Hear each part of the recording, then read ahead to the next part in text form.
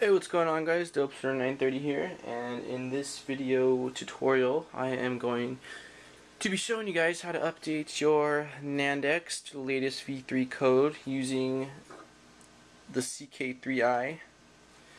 Okay, so for starters, what you are going to want to do is, well, I guess we can go ahead, we'll plug in.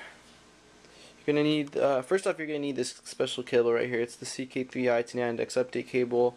I picked it up off X Consoles for I think like $3. I can't say exactly, but it was about $3 range, so not expensive. I'm gonna go ahead and plug it in into the DVD spot on the CK3I. The other end will go right here on the Nandx. Make sure you have the holes because it goes in one direction. Make sure you have the cable going in the right way so you don't damage the pins. So now you have it all hooked up. You're going to go ahead and with your Molex adapter, you're going to go ahead and plug in power supply as well as the USB cable. It's going to plug in right here.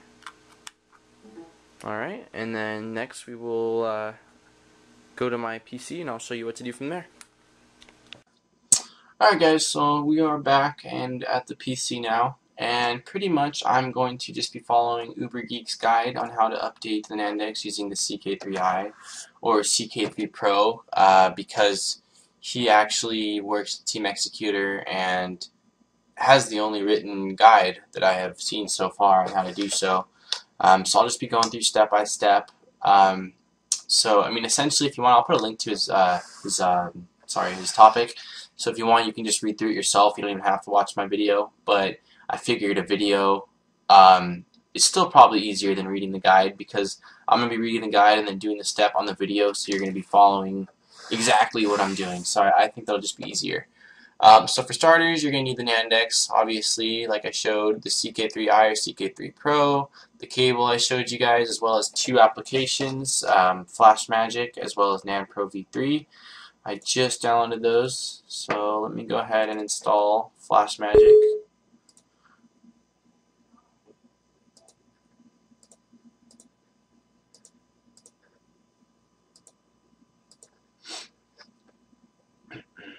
While we're doing that, I'm going to extract NandPro to my desktop.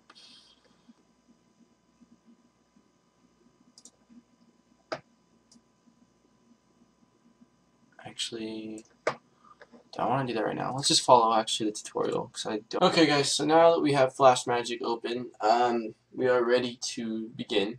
But firstly, you want to make sure that you have the switch set to on the CK3I or CK3 Pro, so that the Nandx has the red light lit up. If you don't see a red light on the Nandx, it is not powered on and it will not work. So make sure the Nandx is getting power. So then, pretty much all you want to do is match up the stuff. So that's that. The COM, it's gonna be found by going under Control Panel. It's gonna be Hardware and Sound. Same way we install the drivers. And there's that. And mine is gonna be COM 4. So that's how you find out what COM port yours is in. So that looks good. That looks good. This one, it says to try on 12, so we'll give it a shot on 12, and then we'll change it to 14.75 or 14.745 if it does not work. You have to locate your ARM v3 hex file, which is in the NandPro 3 folder, so it's right here. Make sure you have erase blocks used by hex file ticked, as well as verify after programming. And then we're going to go ahead and click program.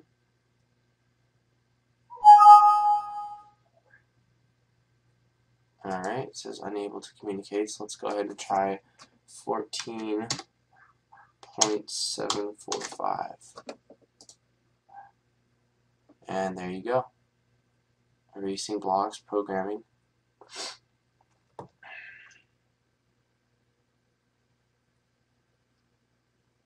So to do its thing. So yeah, so that's one thing to try. I don't know.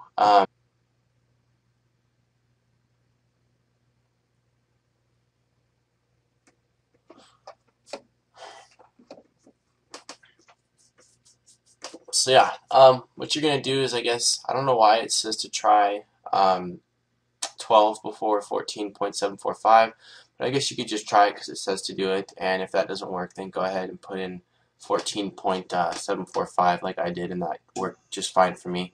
But as stated, I did try to do this before, and stupid me did not put the flip switch on the CK3I, so I'm sitting here kind of puzzled as to what was going on. So make sure that you have the switch set and that you see the green light on the CK3I, just to save you some hassle. So I guess I'll go ahead and let this program here, and once it's done, your Nandx will be at the version 3 code. So that is awesome. And yeah, so I'll just let it finish programming, and then I'll end the video.